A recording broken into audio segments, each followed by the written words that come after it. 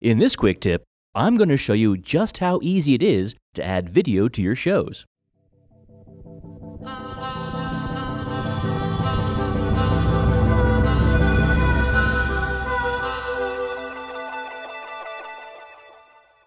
In both ProShow Gold and Producer, adding a video is just like adding a photo to your show.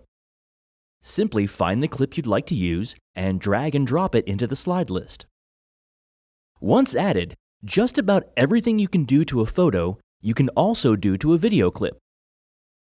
In slide options, you can adjust the size and position of the video clip, apply all kinds of creative adjustments like color changes, blur, and rotation, as well as take full advantage of ProShow's motion and effects tools. You can even apply slide styles to give your video a whole new look with just a few clicks. When working with video, you'll also find some additional settings in the slide options window. The most useful is the trim feature. This lets you choose exactly when your video clip will start and end, allowing you to highlight only the portion of the video clip that you want to appear in your show.